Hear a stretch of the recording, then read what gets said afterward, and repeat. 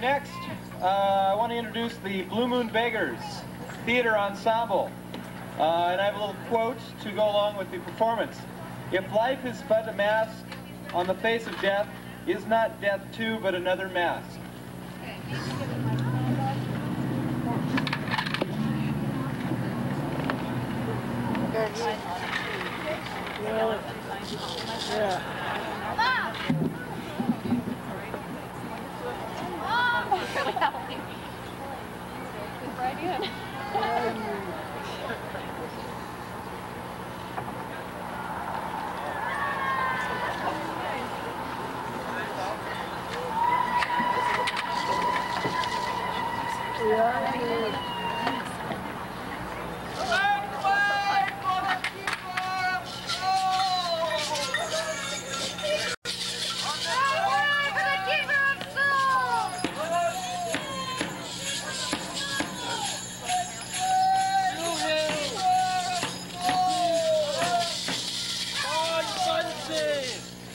Deceased, Bruce Redland. Deceased, Doug Stinwood. Deceased, Douglas Anthony. Deceased, Bill Robertson. Deceased, Sheldon Bergson. Deceased, Norma Zaleski. John Long, deceased.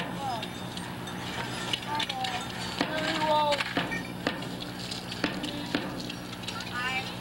Anne Girard, deceased. Maxine Doe, Jim Pierre, deceased. Maddie Enzel. Deceased, J. Martin Berkosen. Deceased, Chuck Baker. Deceased, Mark Boger. Deceased, Bill Lafarge.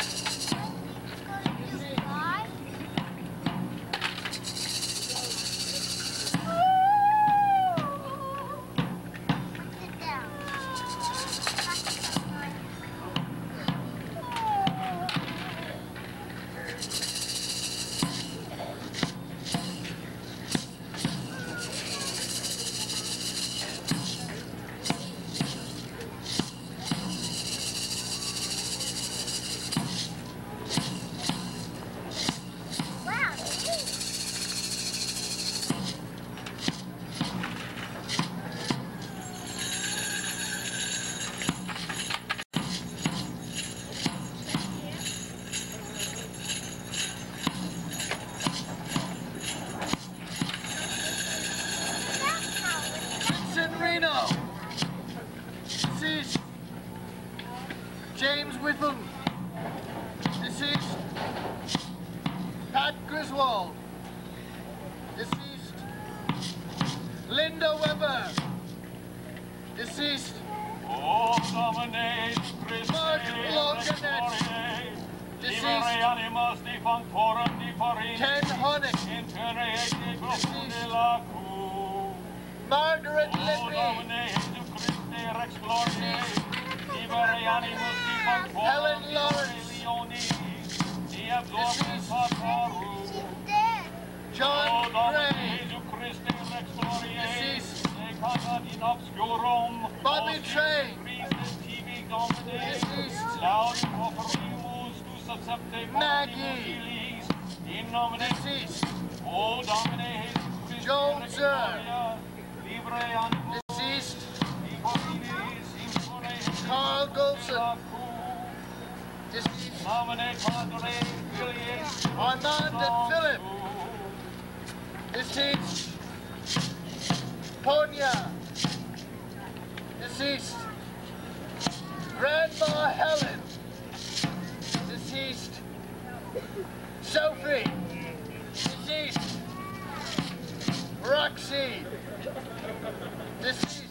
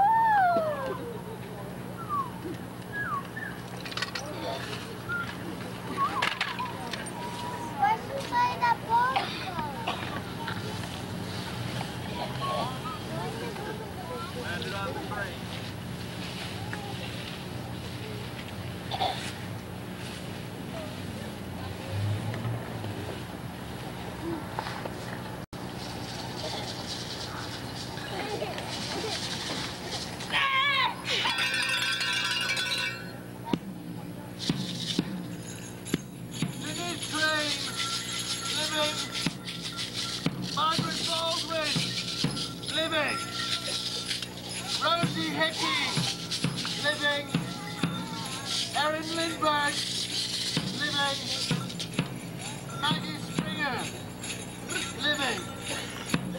Bernie O'Connor, living. Claire Maguire, living. Jason Anthony, living.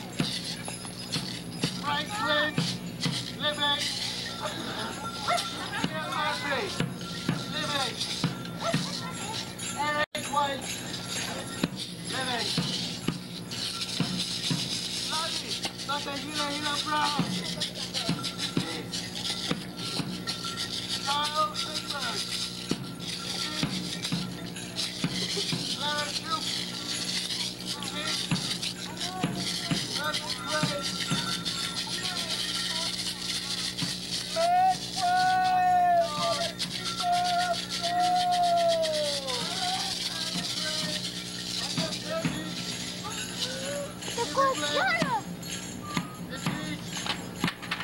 Chuck Erickson, Derek Norman,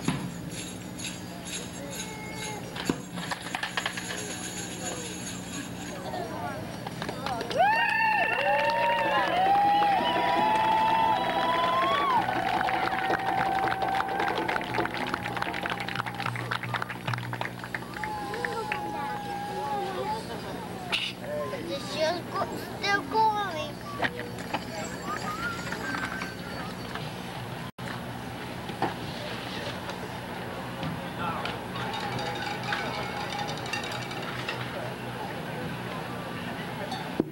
Thank you very, very much to Margaret Baldwin and the Blue Moon Beggars. That was wonderful.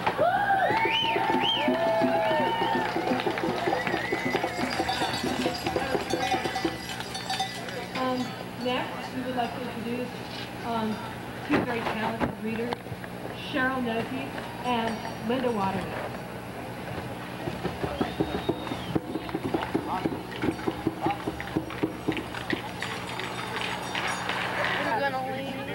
Our performance is based on an adaptation from a story by Paul Goebel, and it includes some thoughts expressed by the Plains Indians. It's called Beyond the Ridge.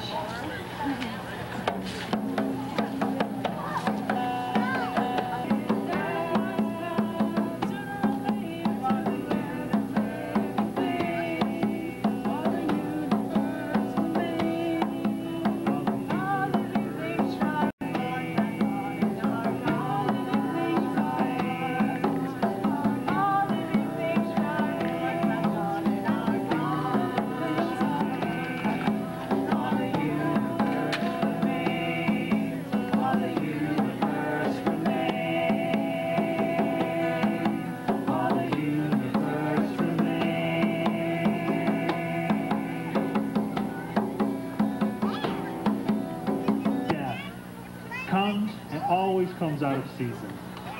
That is the command of the Great Spirit.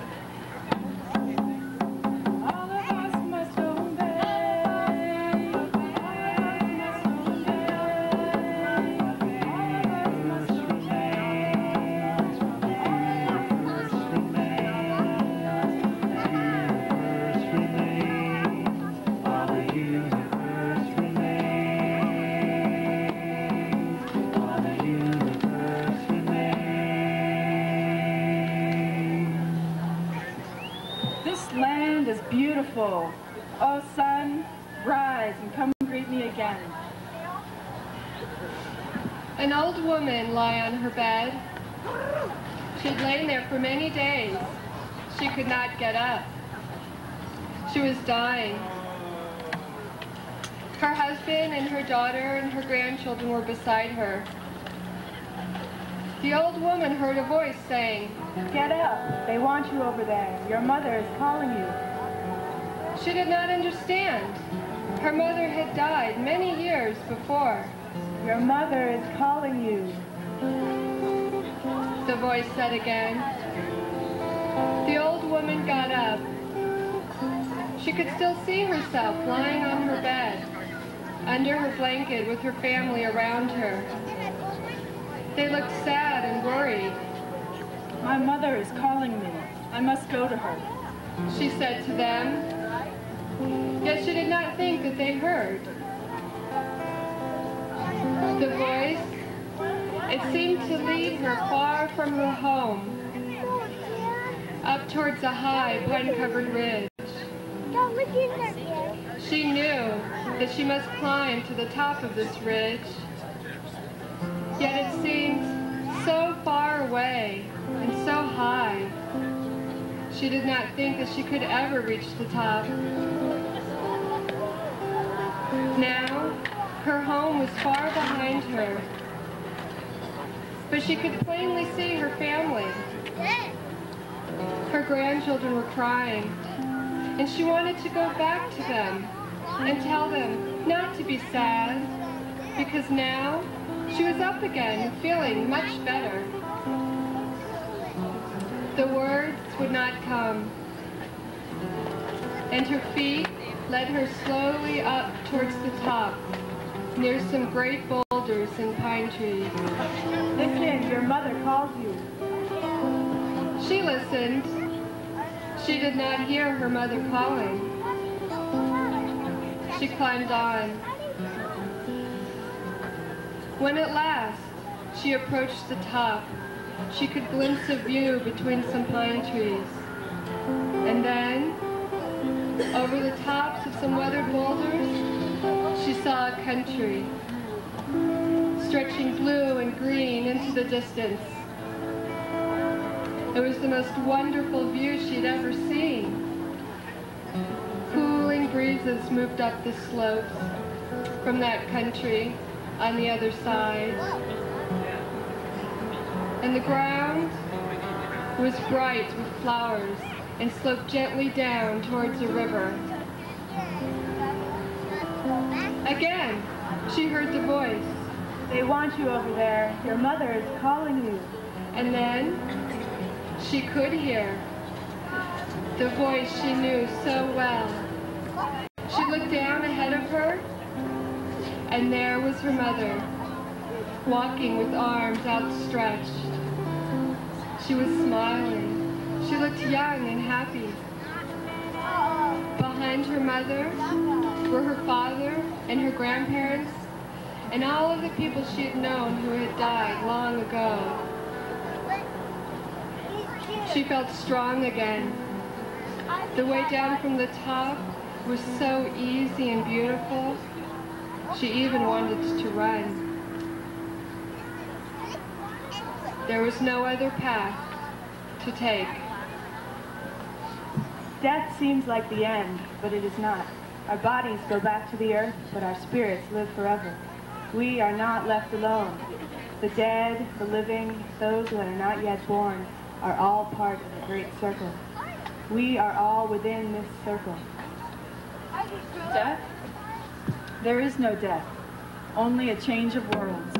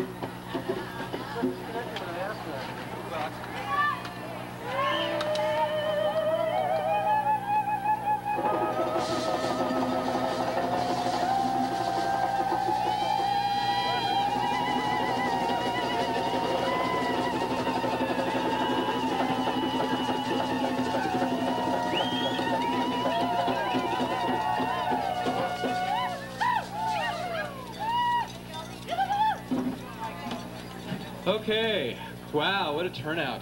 Even better than last year. I want to welcome everybody to the second annual Festival of the Dead. For those of you who don't really know what this is, it's, well, to use a catch line that we used last year was, it's a festival of life, death, and of the arts. And certainly looks like the arts are out tonight. We have poets, theater group, musicians, obviously, Osheimer and Company. Let's give them a round of applause.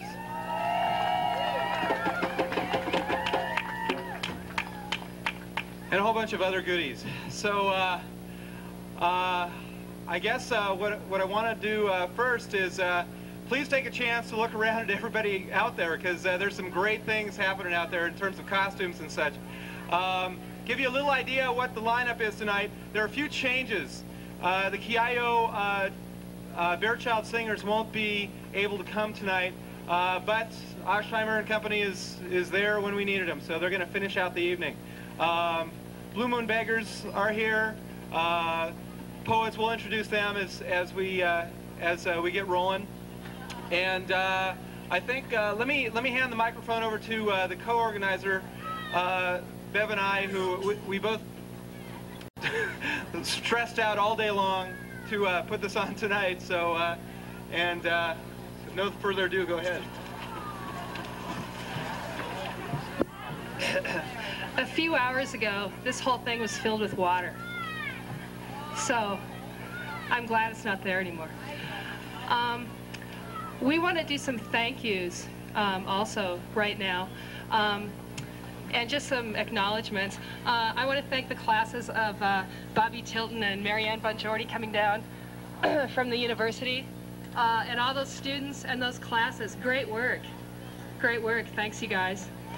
Also, a special thanks to Eric Marler. Eric, thank you.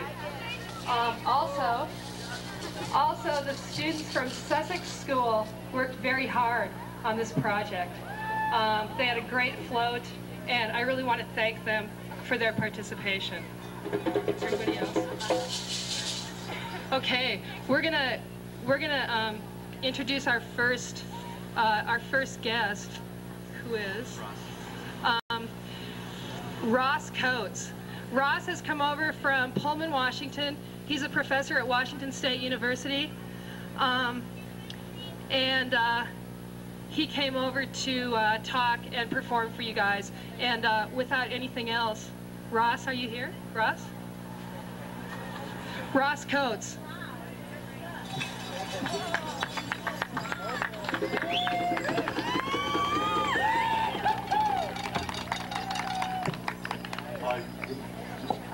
You're probably wondering why a Scot is here on a Day of the Dead, but this is not solely a Mexican or a Chicano festival. It's also an old Celtic festival called Samhain, and it's a fire festival. It's the end of the Celtic year on the old calendar, and it's a day when spirits come out and when you go back to your clan and make connection with the clan.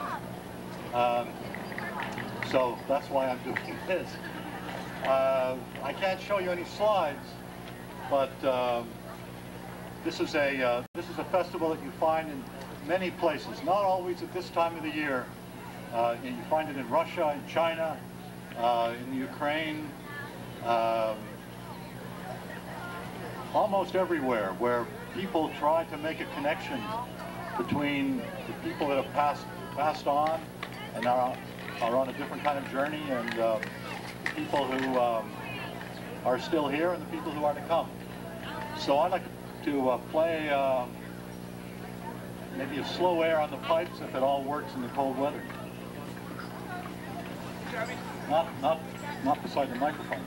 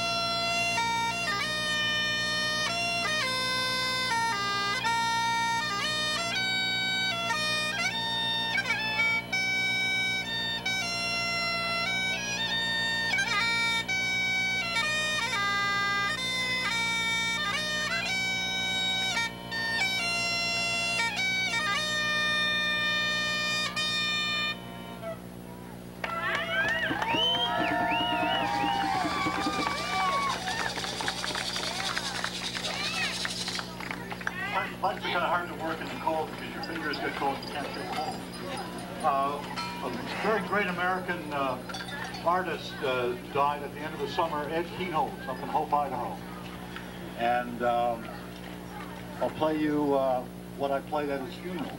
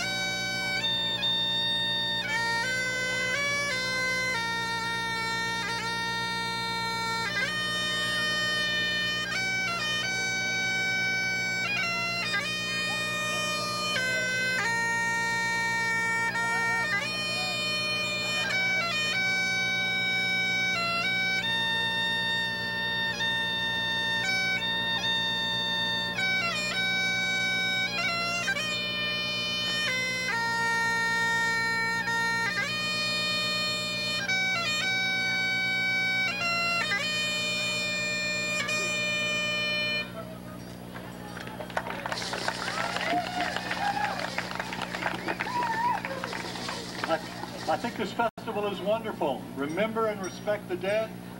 Plan for the living that are yet to come.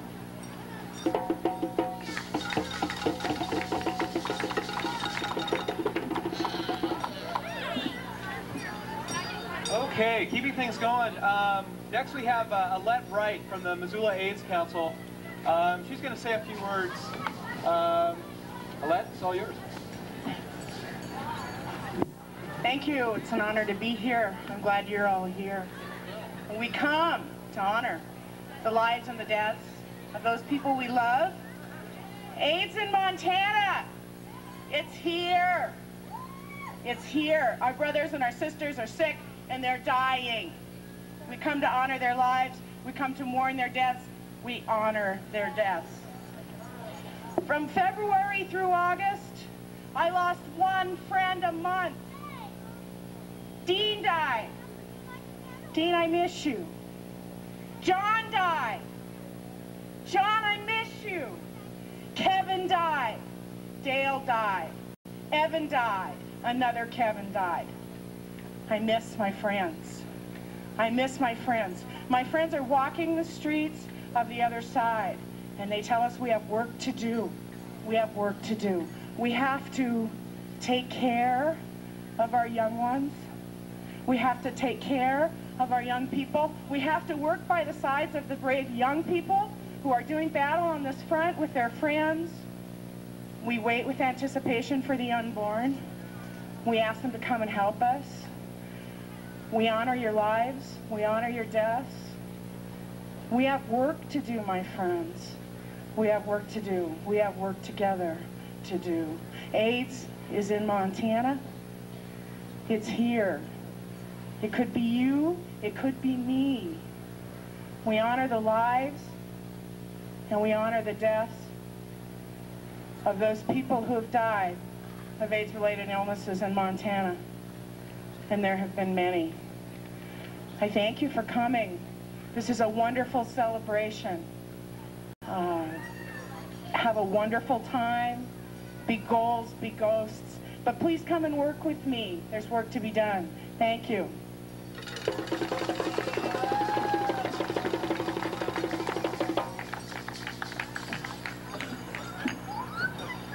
Okay, next we'll have a few poems read by Mary Vanek. I'm hoping Mary's out there somewhere.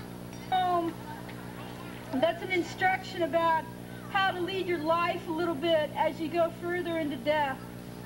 The title is Lowry's Advice to the Town Punch on her 35th birthday.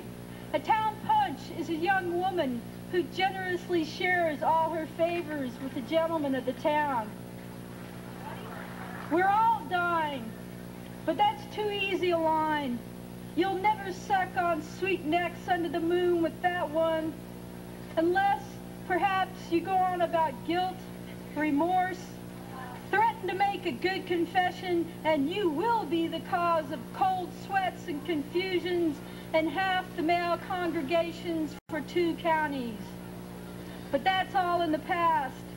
You've given up God, and now you root in books for something good and right so you can sleep the night through. Still, the dark lights dance among the white stones, calling you to join them. It's hard to breathe, knowing the air feeds the thing that's killing you.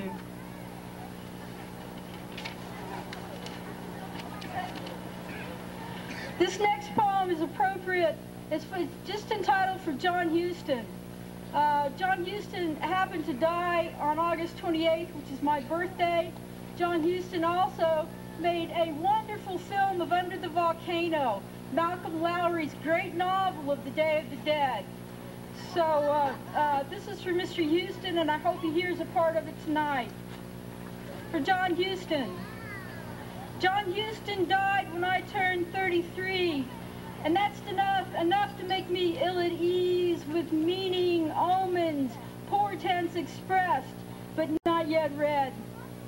Don't get me wrong, I'm no Macbeth, not ready to believe the stars disrupt themselves for my benefit. But that old man knew God's not dead, just drunk, and means to stay that way. With that in mind, I'm careful what I ask for, knowing what I might get comes from a force more in mind of mischief than redemption. The body is our hope, the poet wrote. Together with the mind at play, a terrible clarity meant to make the night pass with telling tales of wild adventures, true deceits, and the will to die a long time before leaving this life. So I'm a bit cautious, keep my skin nearly whole, my mind ready and able to edit each shot I see every moment of the day. When the message comes, and it will come, how can it not? Remember the gleam in the old man's grin. He took his last breath on the day I took my first. He's still got something to tell me, and my lungs are clean enough to wait while I learn how to tell tales of a world where love is bent to purpose, how to choose a death, and how to see it through to the final shot, edited in the camera from that one true angle. Thank you, thank you, thank you, thank you, thank you, thank you. Okay, here's a nice cemetery poem. If you've not been out to the cemetery today, I urge you to do so tomorrow. Go out and visit your relatives, communicate, that sort of thing. I lived in Fayetteville, Arkansas, and there was this wonderful Confederate cemetery up at the top of the hill. Right below the Confederate cemetery was the Black Housing Project, and they made some interesting neighbors. This is called Blood Enough and Time. In the center of a cemetery made green as spring by the gray Confederate dead, I sit near midnight, the black dog who guards this place sleeping at my side, cool on the cold cement base of this monument made by the pride of Southern womanhood. We all pay our debts in different ways. The story is, where blood's been spilled, ground will speak if we'll but listen. I ease a blade through the pad of my thumb. The drops pulse out, and it begins. Wind strong enough to strip brown leaves, a rattle like bones in a clattering bag. Then nothing. The dog licks his yellow teeth. I believe they would return, given blood enough and time. But now, steadied by the throb of the wound, I doze, legends dying all around me. The last stroke of the clock tower echoing into silence. Power comes from what we are, not what we think we'll be. Witness Odysseus staining a trench red for Tiresias. Watch the old man deeply drinking, speaking all the truth and full of mortal heat. Thank you.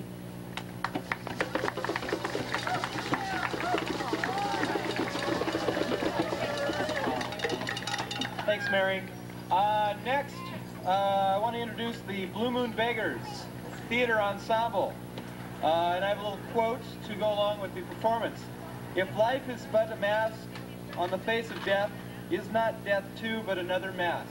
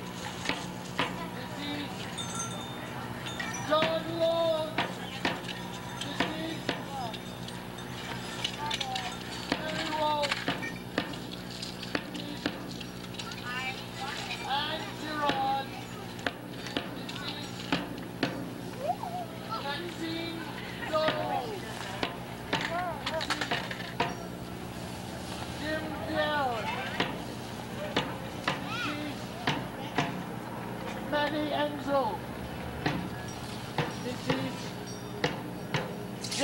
Martin Berkosen, deceased. Chuck Baker, deceased. Bud Boger, deceased. Neil Lafarge.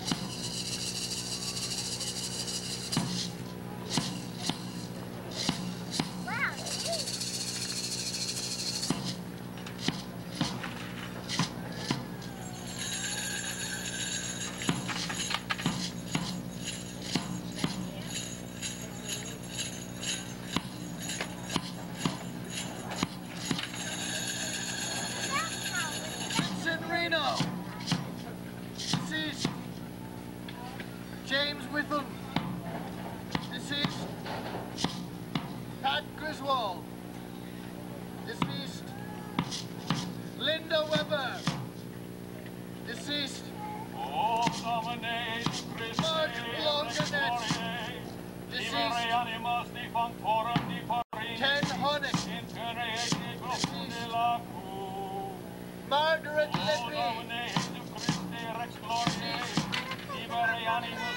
Helen Lawrence.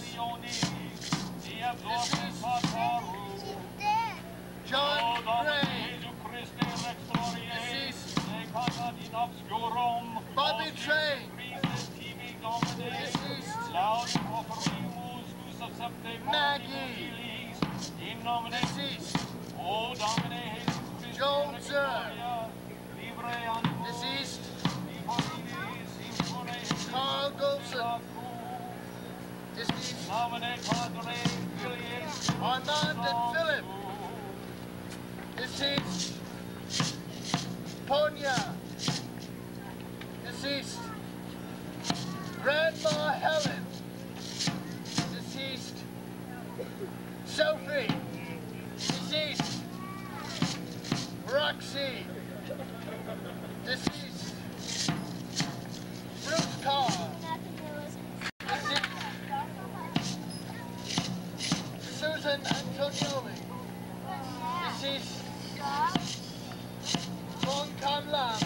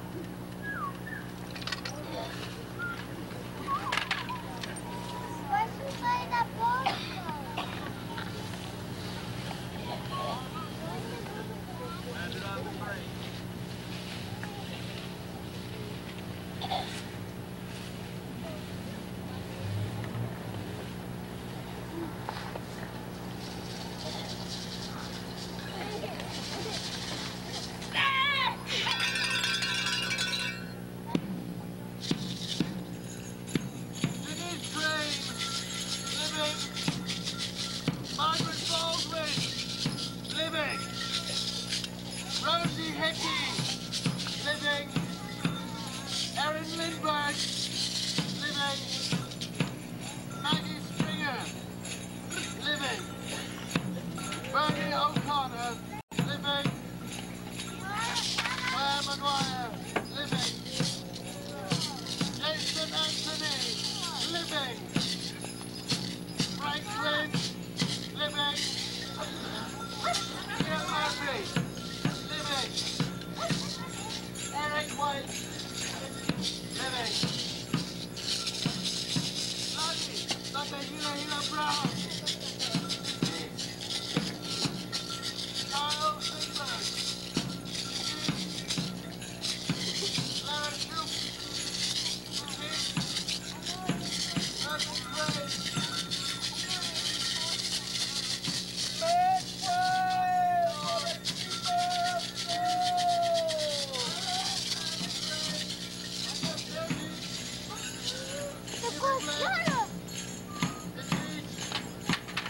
Chuck Erickson, Derek Coleman.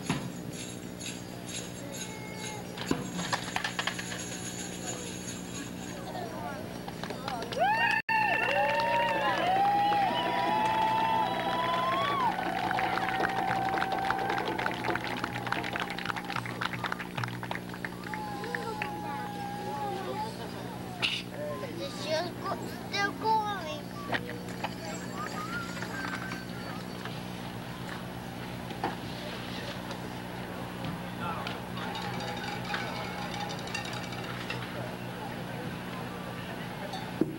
Thank you very, very much to Margaret Baldwin and the Blue Moon Beggars. That was wonderful.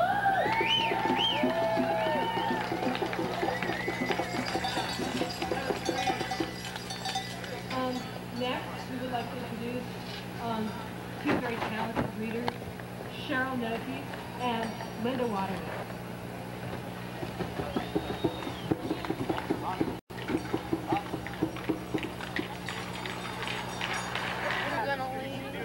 Our performance is based on an adaptation from a story by Paul Goebel, and it includes some thoughts expressed by the Plains Indians. It's called Beyond the Ridge.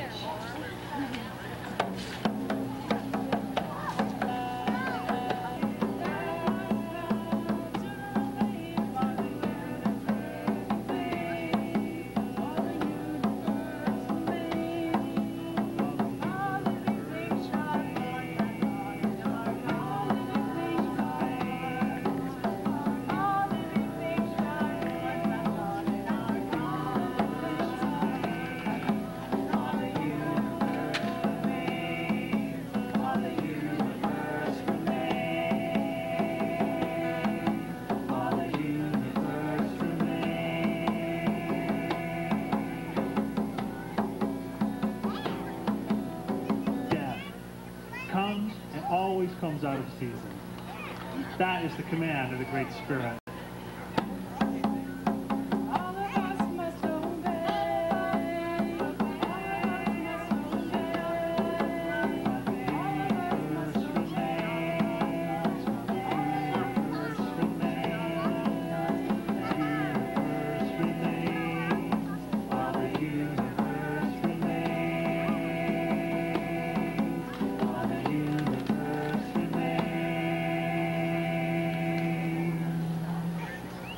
This land is beautiful. Oh, sun, rise and come greet me again. An old woman lay on her bed. She had lain there for many days. She could not get up. She was dying. Her husband and her daughter and her grandchildren were beside her.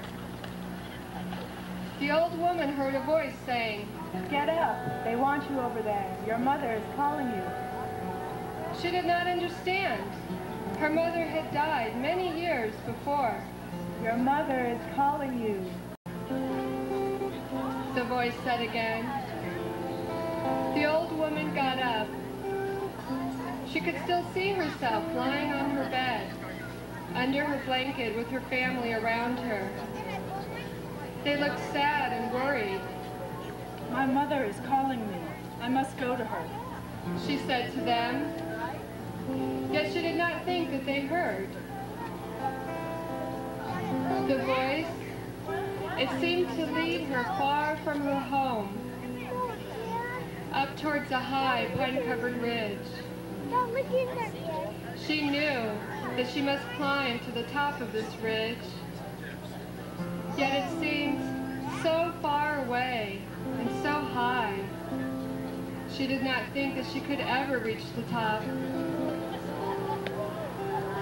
Now, her home was far behind her, but she could plainly see her family. Her grandchildren were crying, and she wanted to go back to them and tell them not to be sad, because now she was up again and feeling much better. The words would not come, and her feet led her slowly up towards the top, near some great boulders and pine trees. Listen, your mother calls you. She listened. She did not hear her mother calling. She climbed on. When at last she approached the top, she could glimpse a view between some pine trees. And then, over the tops of some weathered boulders, she saw a country, stretching blue and green into the distance. It was the most wonderful view she'd ever seen. Cooling breezes moved up the slopes from that country on the other side. And the ground was bright with flowers and sloped gently down towards a river. Again, she heard the voice. They want you over there. Your mother is calling you. And then she could hear the voice she knew so well. She looked down ahead of her, and there was her mother, walking with arms outstretched. She was smiling. She looked young and happy. Behind her mother were her father and her grandparents, and all of the people she had known who had died long ago. She felt strong again.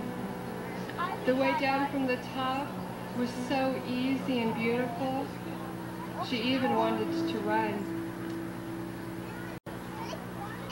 There was no other path to take. Death seems like the end, but it is not. Our bodies go back to the earth, but our spirits live forever. We are not left alone. The dead, the living, those that are not yet born, are all part of the great circle. We are all within this circle. Death? There is no death, only a change of worlds.